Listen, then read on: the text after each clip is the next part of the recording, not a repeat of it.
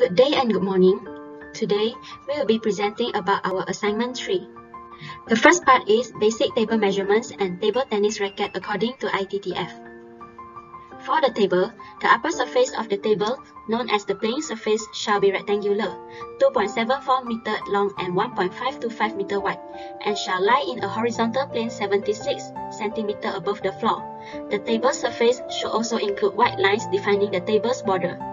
A vertical net running parallel to the end lines shall divide the playing surface into 2 equal chords and shall be continuous throughout the whole area of each chord. For the racket, by ITTF standards, the racket may be of any size, shape, or weight, but the blade shall be flat and rigid. The average size of a pedal blade is 17 cm long and 15 cm wide. At least 85% of the blade by thickness shall be of natural wood. An adhesive layer within the blade may be reinforced with fibrous material such as carbon fiber, glass fiber, or compressed paper, but shall not be thicker than 7.5% of the total thickness or 0.35 mm, whichever is the smaller. So this is the picture of basic table measurements and table tennis racket. There are 4 stroking techniques in table tennis game, which are forehand drive, backhand push, and forehand push.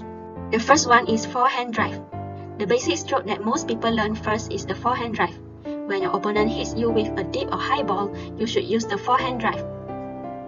Your body should be near to the table, with your right leg further away than your left. You will need to do a backswing before hitting the ball in order to build up enough power to make a strong, aggressive stroke. Put your body weight to your back foot by rotating your body to the right. It's time to go for it as soon as the ball lands on your side of the table. Transfer your weight to your front foot and rotate your body in the opposite direction.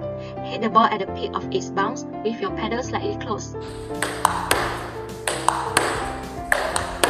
Next, backhand drive. When the ball is hit to your backhand side, this stroke should be used in the same way as the forehand drive. Face the table to begin the backhand drive. Your racket should go forward and upwards while remaining slightly closed. Maintain a loose raise to assist you impart spin to the ball. The ball should be hit at the peak of its bounce, and the stroke is finished with your arm pointing in the direction of the ball.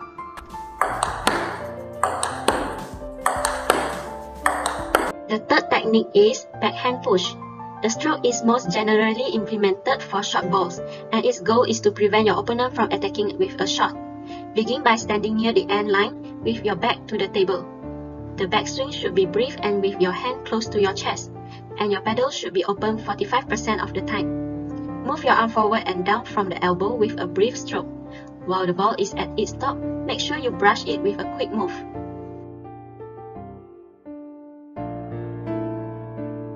For forehand push, it is critical to get your feet in the ideal position, just as it is with the forehand drive. The body is in a similar position. Your right foot should be positioned further back, and your feet should be shoulder width apart. Unlike with the forehand drive, when you are doing the forehand push, your pedal should be open, around 45%, so your pedal can travel under the ball. Begin with a backswing, then shift the body backwards once the ball has made contact with the surface. As you progress through the stroke, keep your elbow open, and finish your pedal in front of your body. The third part is table tennis service techniques. The first technique is high toe serve. This technique is done with a player's forehand and requires player to throw the ball a couple feet in the air before striking. Next, pendulum serve. For this serve, you will throw the ball out a few inches in the air and strike the ball with a forehand swing. And the last one is backspin serve. This service is performed by striking the bottom of the ball in order to apply backspin on the ball.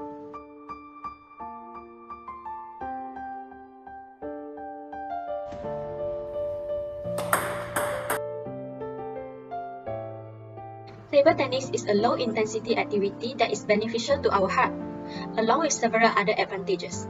We will need good hand-eye coordination to complete this task. As we play more, we may notice that we are improved. Based on my own experience, in order to learn the stroking techniques correctly, we will need a bat that can generate a good amount of spin. A lot of beginners' bats are unable to create spin. Learning with a bat like this will hurt our game, since we will learn to compensate for the low quality of the bat with an unconventional technique. There are a few tips that we can do to improve our skills.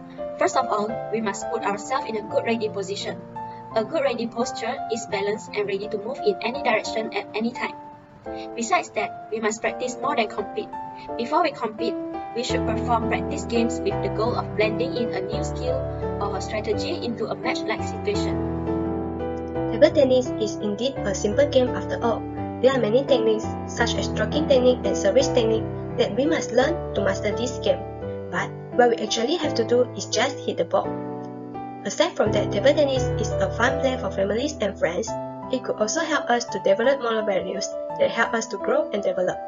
By playing the sport, we are sure to enhance and make use of our daily undertaking in the discipline. Aside from developing and enhancing our physical endurance and strength, the training for table tennis needs patience and familiarity with the sport. Besides, table tennis is a perfect sport to improve hand-eye coordination.